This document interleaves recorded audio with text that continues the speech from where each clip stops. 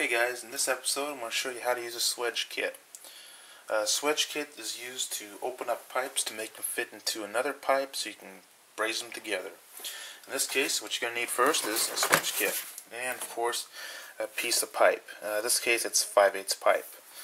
When we open up our swage kit, this is just a basic 14-piece swage kit, also known as a flaring tool kit.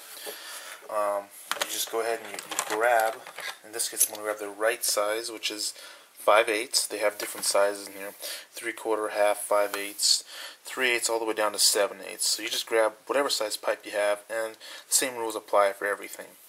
In this case I have 5/8 pipe, so I'm going to go ahead and loosen this guy up, swing it around, loosen this guy a little bit to make sure this can open up, and I'm going to grab my pipe and stick it right in this hole here.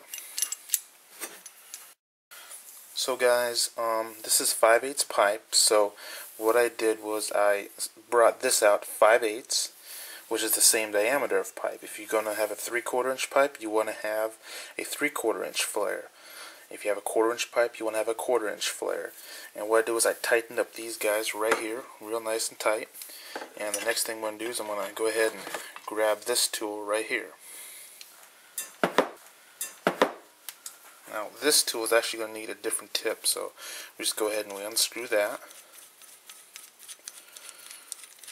set it aside, and we're going to go ahead and grab the cord.